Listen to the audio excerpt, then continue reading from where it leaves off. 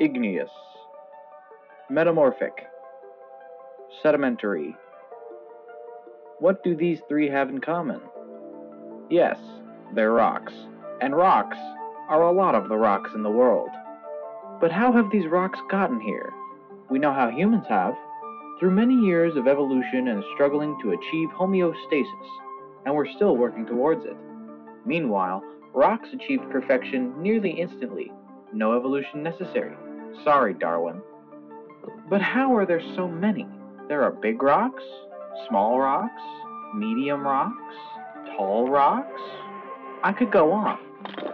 Most of the scientific community has agreed that rocks form through lava hardening, or rocks eroding, or sediment coming together to make a bigger sediment, or whatever the fuck metamorphic rocks do.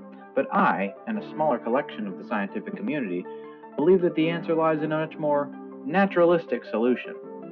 That rocks, like humans, breed. Now what does this mean? Well, when two rocks love each other very much, they can mate, and a pebble will form. From there, the pebble can go on many wild and wacky adventures in its pebble life, and eventually even find its rock love, and the cycle continues anew. Now, this leads to the most puzzling and most asked question in the geology world. How do rocks kiss? Now, we of course know how humans kiss.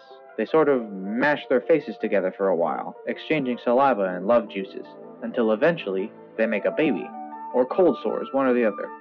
So if we go by that, I would hypothesize that rocks kissing would look something like this. Moi, moi, moi, moi, moi, moi, moi, moi, moi, moi, moi, moi, moi.